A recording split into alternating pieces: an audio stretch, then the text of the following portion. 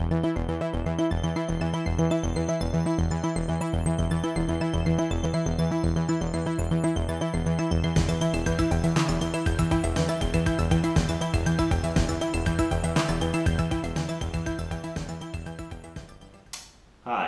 welcome to Goldspeed Studios. I am Scott William Goldy, call myself a Bohemian Alchemist, and I'm going to be displaying 7 pieces on this video. And I used to refer to my art as whimsical, but I don't think that expresses completely what it is. So I've created the term progressive outsider art. So if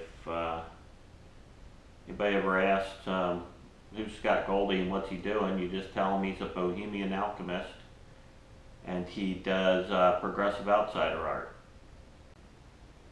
I don't want to be accused of hypocrisy, or I don't want to be falsely accused of hypocrisy. Delusion, maybe.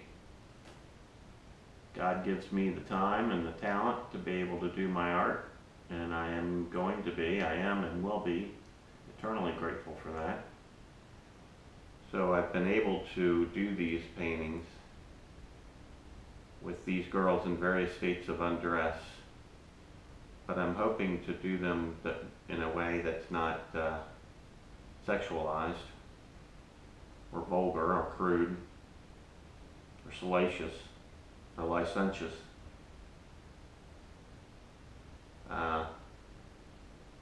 Just trying to create art. I'd like to start this video display of my work like this. I met a Frenchman in a field last night. He was out there with an easel painting carnival light. He said, "I used to paint the princess. I used to paint the frogs. Now I paint mustaches on dangerous dogs." Sometimes it's a country, and sometimes it's a girl. You know, everybody gotta have a purpose in this world. You Yankees are so silly about matters of the heart. Don't you know that women are the only works of art? Those were the lyrics from a great rock and roll song by Don Henley called "Driving with Your Eyes Closed." Where was I? But these are just 2 paintings that I did. Got my models for this whole video for these 7 pieces. All my models came from a photographer whose I guess best days were in the teens, in the 19-teens to the 1930s. His name was Alfred Cheney Johnston. He took a lot of photos of movie stars and showgirls, Hollywood and Broadway fame. That was his, it's what made him semi-famous. But he's probably more famous now because of the internet than he ever was during his lifetime. Yeah, these are just 2 16 by 20s. Just my normal style, straight up paintings. I wasn't trying to achieve any skin tones here. That wasn't the purpose of this. I got one girl that's kind of a beige gray, and the other one's a lemon yellow here. As you see here, the painting sizes are about 11 by 14. The 2 girls, my green girl and my beige girl, I call them. The frames are, I don't know that you would call them deco or more modern, more 50-ish kind of modern. Either one's good enough for me, or whatever you come up with. I like them though. I'm pretty happy with the shape. These frames take me a lot of time and a lot of effort. All my paintings, 99% of my paintings are just pastel pencil and oil pastel, color pencil,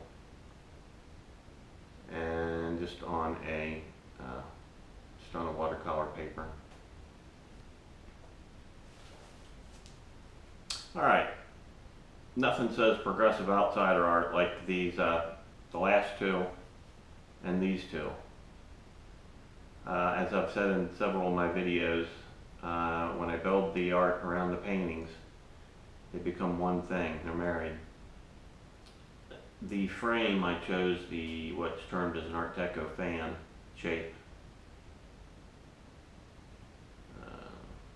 Everything's the same, made out of balsa coated with sand, colored sand.